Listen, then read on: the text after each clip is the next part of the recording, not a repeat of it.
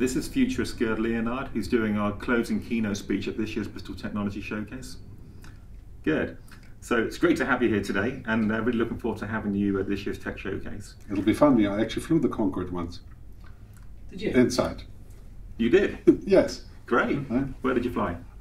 London, Paris, and London, New York.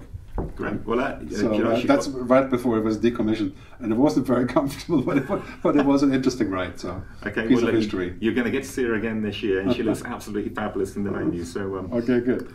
So, look, you've been around the world. You've been to many countries, seen many cultures, and spoken at many keynotes across the globe.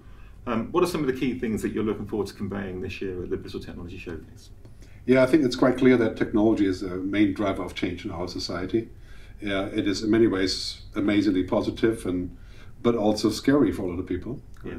So I'm looking to convey the message that technology is a good thing. It's a positive thing, but we also have to make sure that it remains a good thing, because there is such a thing as too much of a good thing. Yeah?